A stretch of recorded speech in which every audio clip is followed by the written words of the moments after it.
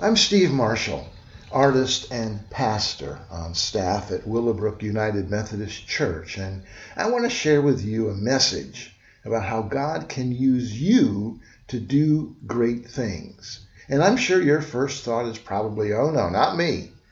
I'm not special. I don't have what it takes to do anything great. But God has different ideas about your abilities and can use you in ways you never thought possible if you just trust him. Let's look at the story of Moses, a man who became a hero of the faith despite his reluctance.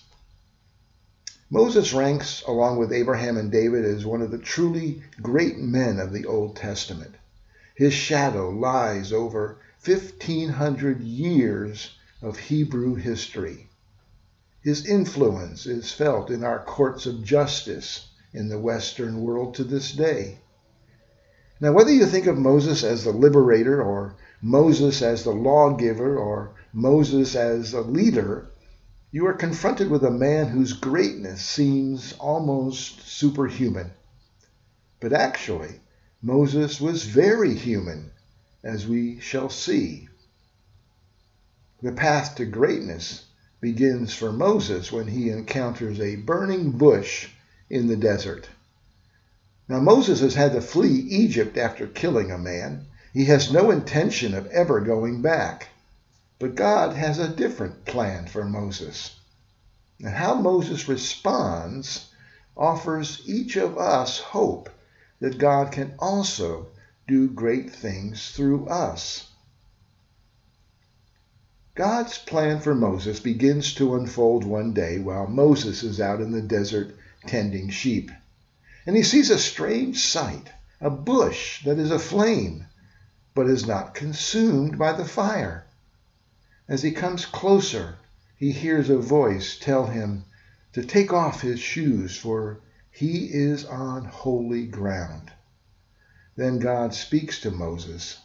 He tells him that he has heard the cries of his people held in slavery in Egypt and will give them a new land flowing with milk and honey. And God is going to send Moses to Pharaoh to demand that he let his people go. Wow, what an honor to be used by God to lead his people out of slavery into the promised land. How wonderful! But we are surprised when Moses responds to God by saying, "You've got the wrong guy. I can't do that." So God encourages Moses, saying, "I'll be with you." But Moses isn't swayed.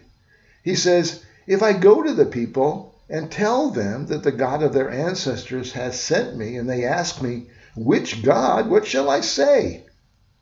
And here God gives Moses his name.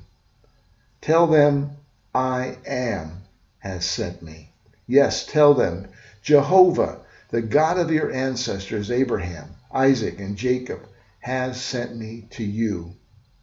And then God tells Moses his plan. "Call the elders together, and then go to the king of Egypt. Tell him to let your people go. Now I know that Pharaoh won't allow this without some pressure, so I will send a series of plagues to destroy Egypt, so that Pharaoh will be forced to let you go."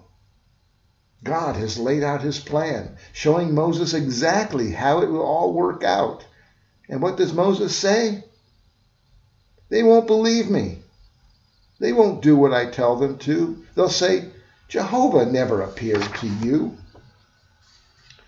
Now God sees that he still has some convincing to do. So he has Moses turn a stick into a snake and turn his hand leprous and then healed. God says, "Show the elders these signs, and they will believe you," God says. Now, Moses is getting desperate. He pleads with God, "Oh Lord, I just am not a good speaker. I never have been, and I am not now, even after you have spoken to me, for I have a speech impediment." "Who makes mouths?" God asked him. "Isn't it I, the Lord? Who makes a man so that he can speak or not speak, see or not see, hear or not hear?" Now go ahead and do as I tell you, for I will help you to speak, and I will tell you what to say."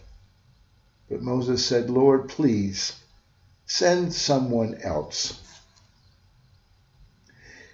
Now, I would wager that this is not the kind of story you would expect to find of Israel's greatest hero. Heroes rise up to the challenges. Real heroes show courage and resolve and self-sacrifice. Moses doesn't sound like a typical hero. In his fear, he keeps coming up with excuse after excuse. "Please, God, not me. Nobody will listen to me. I can't speak well. I stutter. I can't do this, God. Send someone else. Send someone better qualified. Just don't send me." I call Moses the reluctant rescuer. He doesn't want any part of God's plan to save his people. Even though God has promised to be with him, he is afraid of failure. Even though God will be with him, he thinks it all falls on him. And he knows he can't do it. He just doesn't have what it takes. Well, how many of us are like Moses? How many of us have said no to God through our many excuses? "I'm too young. I'm too old. I don't know what to say. I don't have the time. I'm not good enough. Please, Lord, ask someone else." You know the excuses, don't you? And you know we all feel inadequate to the task. We all feel like someone else could do it better. But hear this. God is not looking for ability. God is looking for availability. Like Moses, when God calls us to undertake a task, God promises to be with us. And not only that, God promises to give us everything we need to be successful in God's eyes.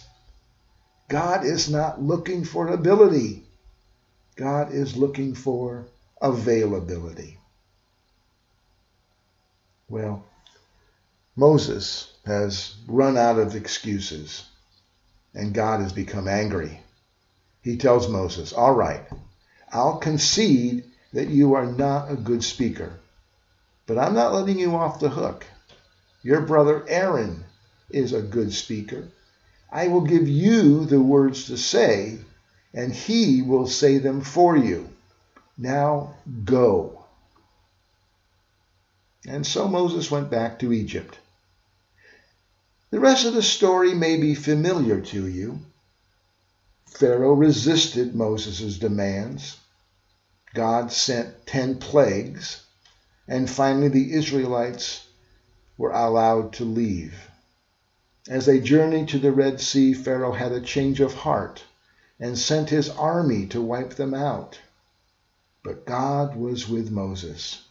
When they encountered the waters, God told Moses to hold up his rod and draw back the waters so that the people could travel through on dry ground. This is the dramatic scene made popular by Hollywood and provides us our mental image of a triumphant Moses. Moses, the reluctant rescuer. His excuses didn't deter God in using him to fulfill God's plan. And so it is with us. Are our excuses a matter of "I can't" or "I won't"? God has a plan, and he is inviting you to be part of it. He's not counting on your ability, just your availability. Listen for God's still, small voice.